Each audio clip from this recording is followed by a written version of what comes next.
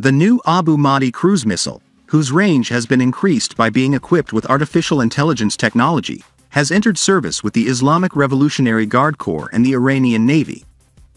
Iranian Revolutionary Guard's Navy commander Alireza Tangsiri emphasized the importance of artificial intelligence technology applications and pointed to the domestically produced Abu Mahdi cruise missiles that are now in the inventory of the Islamic Revolutionary Guard Corps and the Iranian Navy.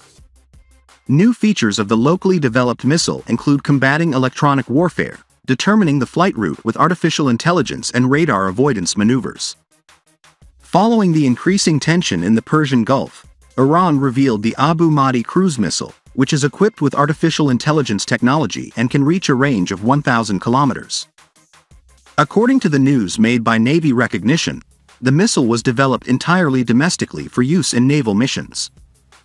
The design of the cruise missile, which can achieve high speeds and precise targeting with its turbojet engine and design, is based on the Kh-55 cruise missiles that Iran received from Ukraine 20 years ago. The Abu Mahdi naval cruise missile was introduced along with the Hajj Qassam ballistic missile on August 20, 2020. The missile was named after Iranian commander Abu Mahdi al-Muhandis, who was assassinated in 2020. Designed especially for naval operations, Martyr Abu Mahdi is a precision cruise missile that can hit targets with high accuracy. Considering that Iran's Air Force inventory is not very large, a long-range missile like Abu Mahdi is vital to its strategy to threaten other forces in the region. According to 2022 data, Iran has the largest and most diverse missile inventory in the Middle East, with over 3,000 ballistic missiles, excluding cruise missiles.